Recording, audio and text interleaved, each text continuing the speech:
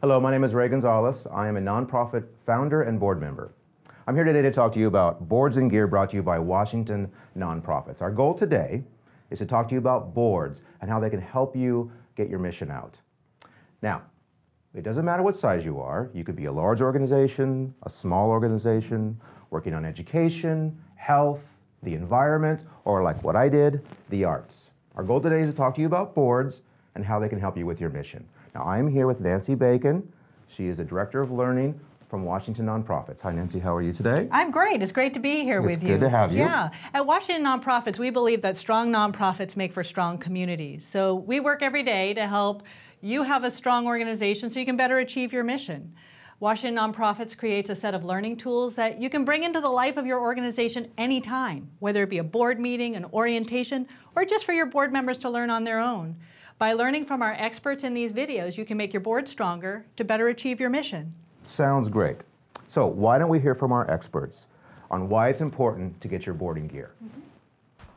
We should focus on getting our boards in gear because our board members are longing to be strategic governors, compelling ambassadors, and effective fundraisers on our behalf, but our organizations are often in their way. Boards matter because they are the authentic connection for the organization back to the community that supports the nonprofit and that the nonprofit serves.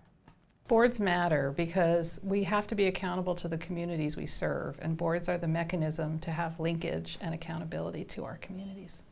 Boards matter because they are an extension of your organization, and if you are small, they're extra people out there in the community, and if you're large, they're just great advocates. So they matter a ton to an organization in terms of how they can be an extension of your staff and the volunteers.